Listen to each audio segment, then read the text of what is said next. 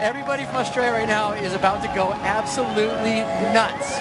Celebration at the Billabong House, the VIP house right there, and counting down 5, 4, 3, 2, 1. We have a new world champion, and his name is... I'm so stoked for Joel Parkinson. So stoked. Congratulations to Joel Parkinson. Let's hear it for your world champion.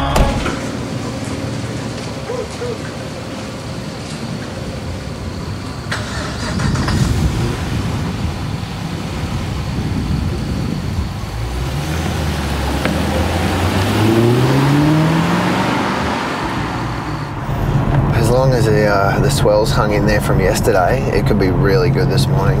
But if the swells dropped, and there's probably no wind out, but it could be really nice and clean. When it gets a big swell, it looks like corrugated iron. It's like the most amazing thing you'll ever see, and from here too.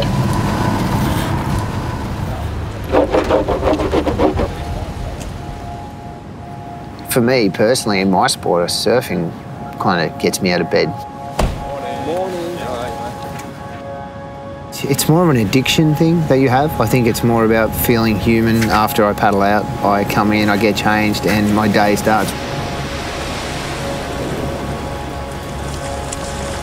That half an hour of just a couple of waves and the feeling of the ocean, and to me is a satisfying moment. You know, my day starts, then straight after that, regardless of what happens the rest of the day, if you don't get back in the water, I feel like I had my fix, for the day.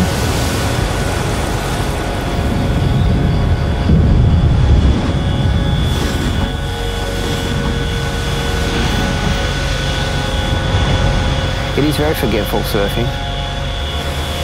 There's been surfs where there's been so many good waves. I've had so many amazing rides in one surf, in one session, that they all blur to one.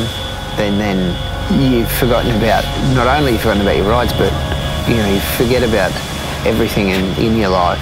Some people say, it's time to think, but there's times where you've rode that many good waves that you've forgotten about everything. It really makes you feel like a kid again. The majority of the time, life's at a pretty busy pace, so there isn't much else that gives you that kind of endorphin of what happened the last hour and a half is special. And now the moment we've been waiting for, Kelly Slater taking on Joel Parkinson, a huge matchup, and Kelly having... My competitive nature would be, I guess, best described as, I'd like to think it was quite a smiling assassin in a way. When you do have someone on the ropes, you want to keep them there. It's a hard thing to be a prick like that. I've got a wife and 3 kids, but you have to have that. That competitiveness is what gets you out of bed to do what you want to do. And late drop, Joel Parkinson survives the landing. I've often heard some people surf a wave. This is what they want to do when they take off. And for me personally, I've never been like that. I've just always stood on a wave and just gone instinct. When I was younger, I used to have that more frustration, anger, when I used to start to lose or was getting behind in a heat.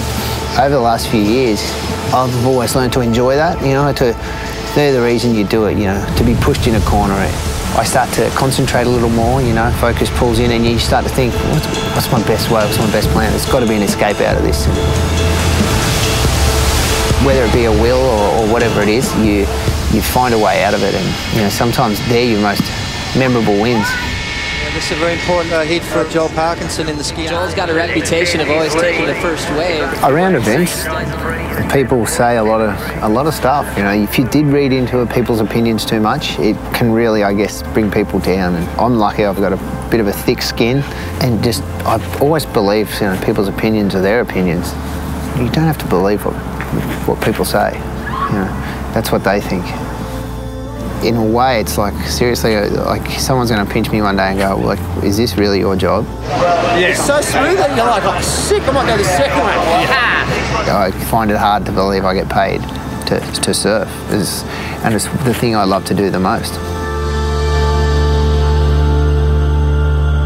Basically, surfing's given me freedom because I don't work to 9 to 5. I have this thing, and my wife, she hates me for it. There's certain things I'll book it in next week, but it just happened to be the same time that the waves are pumping. And I pull around. I just get, like, I'm so sorry, but I've got to go, you know. I'm down up the coast, I'm there then one day, and then drive 3 hours the next day for this and that. And sometimes when the waves are good, I feel more guilty if I don't drop and go surfing than if I do the things and miss the waves, you know.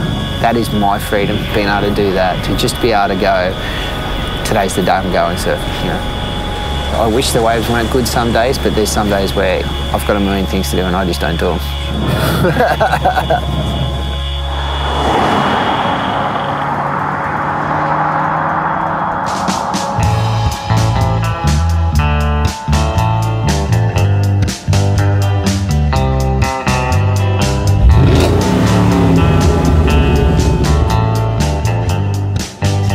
And people give me shit for it and I go, look, I'm sorry.